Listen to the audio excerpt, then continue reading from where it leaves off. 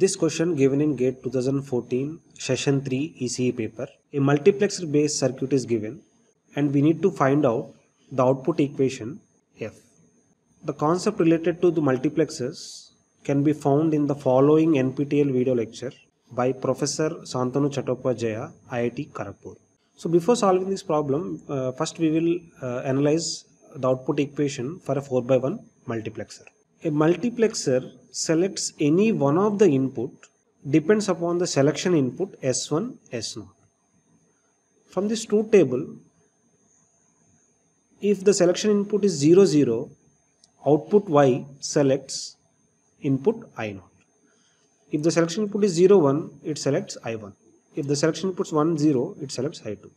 If the selection inputs are 1, 1, it selects I3.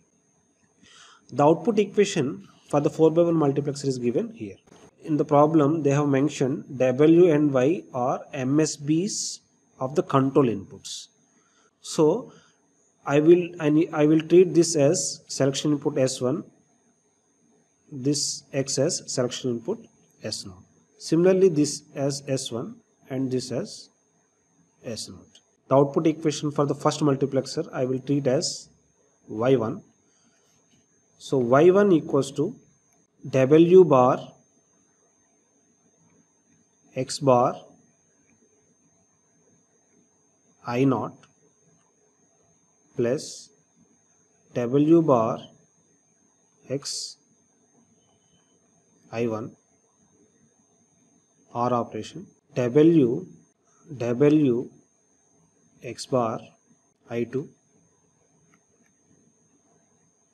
WX I3. So for a 4x1 multiplexer, I1 is connected to ground. So I will treat this as logic 0. Similarly, I3 is also connected to ground. So I3 input is 0. Here I1, I2 is connected to power supply VCC. So I will treat this as logic 1. So substitute these values in this equation. So Y1 equals to W bar X bar, end operation with logic 0, W bar X logic 1, WX bar logic 1,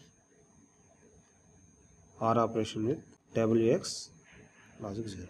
So this equation Y1 equals to W bar X plus W X bar. Similarly, the output equation of the second multiplexer is, similarly we can write Y bar Z bar, and here I0 is W bar X, end operation OR operation with W X bar plus Y bar Z, and I1 is also equals to Y1. So Y1 is W bar X OR operation with W X bar plus YZ bar, and here I2 is logic 0. So this is 0, and YZ and I3 input is also logic 0, connected to logic 0. So this is also 0. So this equation gives F equals to, we can take this term common. So W bar X plus R operation with WX bar, then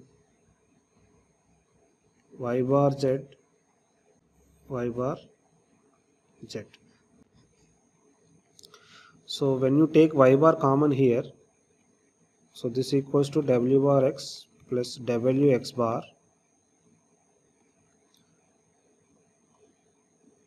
so Z OR operation with Z bar, Y bar. So this value equals to logic 1. So W bar X, Y bar, W X bar, Y bar. So the correct answer is option C.